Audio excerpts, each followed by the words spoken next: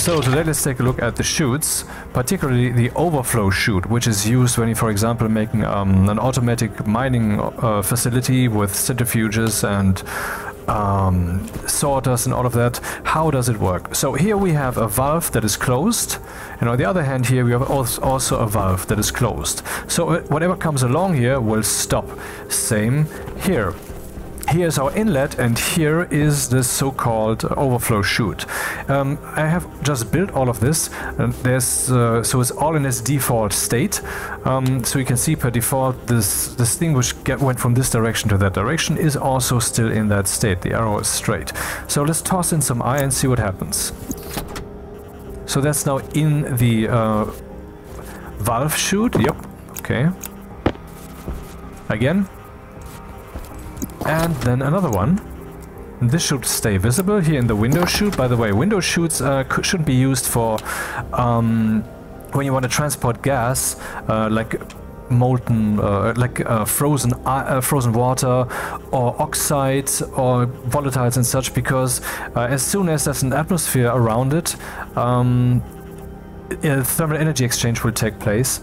Or maybe it was only when there's sunlight falling onto it, I'm not sure, but anyway it will melt. And you don't want that, so you shouldn't use window chutes. But in this case, yeah, in this case it makes sense. So now then we have two of these in there. Let's see the third one. Okay, and now the next one should go in here. And then what? Then it will try to put that here, but it can't. Aha. And so it switched over, and now that is here.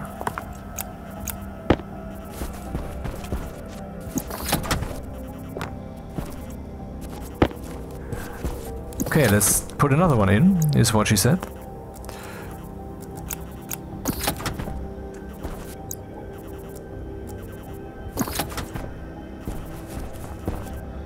And now the next one goes in here. I wonder what will happen. Probably nothing. Nothing.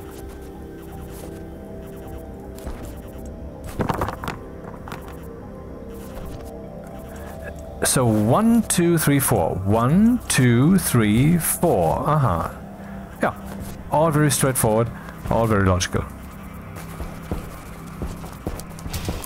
And that's it. I have to go drink something. See ya.